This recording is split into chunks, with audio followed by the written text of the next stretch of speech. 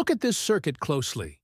We have multiple resistors, multiple loops, and multiple voltage sources. Suppose we want to find the current passing through and voltage drop across each of these resistors, then what should we do?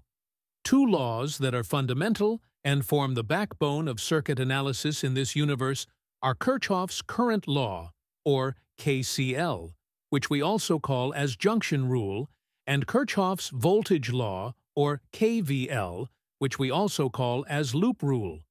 KCL says that the total current entering a junction or a node is equal to the total current leaving it, because charge cannot appear or disappear at a junction, and KVL says that the sum of all voltages around any closed loop in a circuit is zero because the energy is conserved.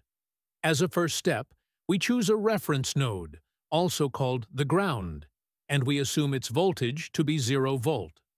This node serves as the baseline, and all other node voltages will be measured with respect to it.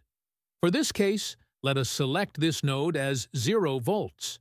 Before we move further, always note that if we have a resistor and a current flows through it in this direction, then the resistor acts like a voltage eater, and this is called a voltage drop across the resistor.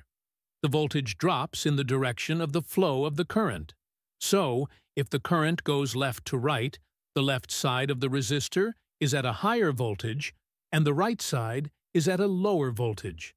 The amount of voltage it will eat depends on the value of the resistor and the current flowing through it, and is given by V equals I times R. For example, if a 2 ampere current flows through a 5 ohms resistor, it will eat 5 times 2 or 10 volts. So, if this node is at 15 volts, then this node will be at 15 minus 10 or 5 volts. Great! Now for every other node in the circuit, we assign a variable to represent its voltage. If this is 0, and here we have plus 17 volts, then this node will be at 17 volts, right? Now because of this resistor, there will be a voltage difference between these two nodes. Right now, we don't know this difference, and therefore we will label this node with voltage as V sub A. Then we will label this node with voltage as V sub B.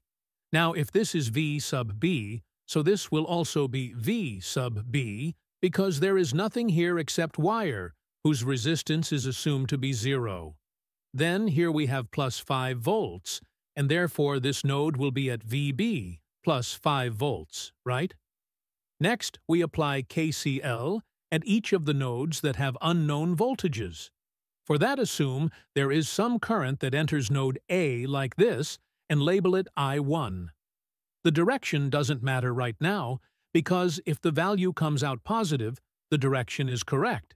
If it comes out negative, the actual direction will be opposite to this. Then a current going in this direction, like this, which we call I2, and finally another current, I3, going in this branch, in this direction. Okay, KCL says that the total current entering a junction or a node is equal to the total current leaving it. So at this node, A, we have I1 equal to I2 plus I3 because I1 is entering the node, while both I2 and I3 are leaving it. We can rewrite it as I1 minus I2 minus I3 equals 0. Next, we will use KVL, or the loop rule, which says that the sum of all voltages around any closed loop in a circuit is 0. Let's label the loops first. We will call the left loop as loop 1 and the right loop as loop 2. Let us start from the bottom left corner of loop 1 and moving in a clockwise direction, we will add up all the voltage rises and drops we encounter and set their total equal to 0.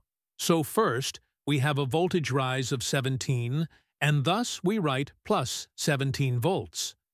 Then, because of this resistor, we have a voltage drop of I1 times 1 or I1, and thus write minus I1 here. Then, because of this resistor, we have a voltage drop of I3 times 4, and thus write minus 4I3 here. Then finally, because of this resistor, we have a voltage drop of I1 times 2, and thus write minus 2I1 here, and set their total equal to 0. Both of them together will give minus 3 times I1.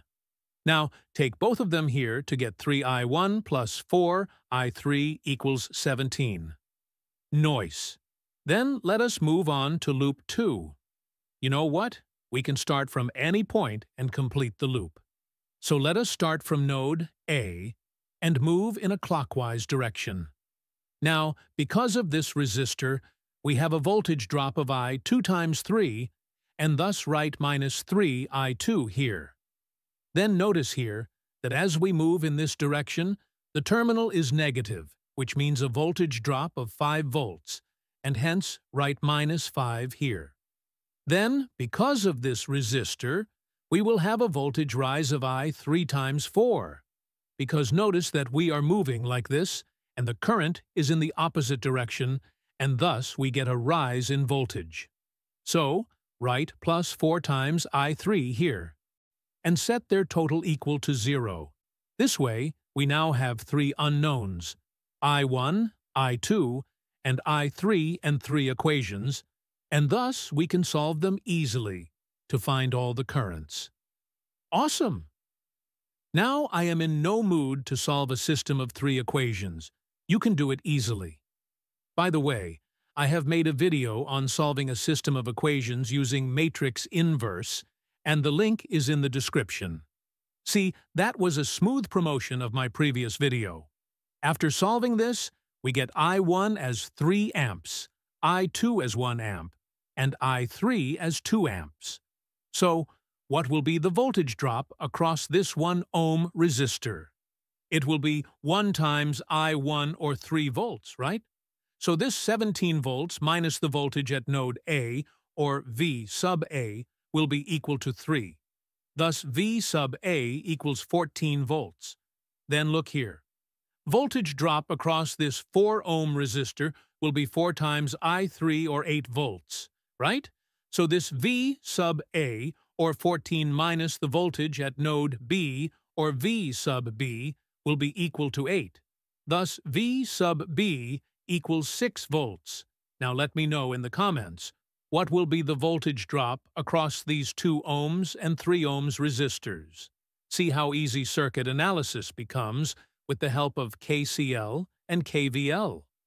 If you enjoyed this video, please don't forget to like, share, and subscribe to our channel. Also, you can support my channel by joining our community and becoming a member. So good.